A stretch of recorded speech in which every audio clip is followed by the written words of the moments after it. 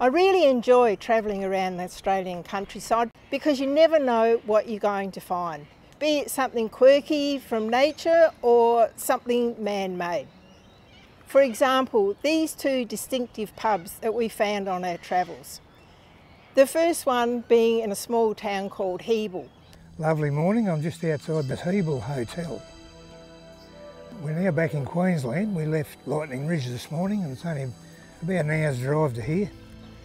And this pub is heavily influenced in the art world by John Murray, as you can tell by the famous type emu paintings. How could you travel past all this artwork without stopping to have a look? The second pub we came across is at Nindigully. The gully, as it's affectionately called, was established in 1864 and is the longest continually licensed pub in Queensland. We're doing a spot of free camping at Nindigully. We saw it in one of the tourist books and it was recommended to us.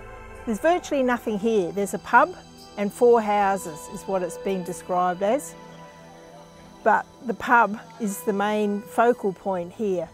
They give you a hamburger this big, really this big, $80. But it is supposed to serve 4 people. It's a nice little spot. We're camped along the creek. Nice and quiet, there's a bit of bird life here. What are you after? Oh, just some yabbies.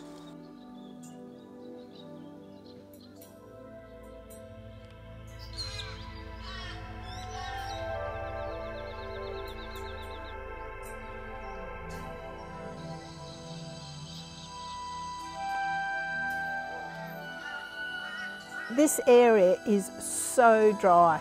They haven't had rain here for about the last 8 years, so everyone is struggling. Even the trees are dying. The cactus are dying on the edge of the road. It's as dry as, which is a shame. The people here are desperate. I hope you like these 2 spots that we've taken you to. Press the like button down below. Feel free to add a comment, share with your friends, and subscribe to my channel. Thank you.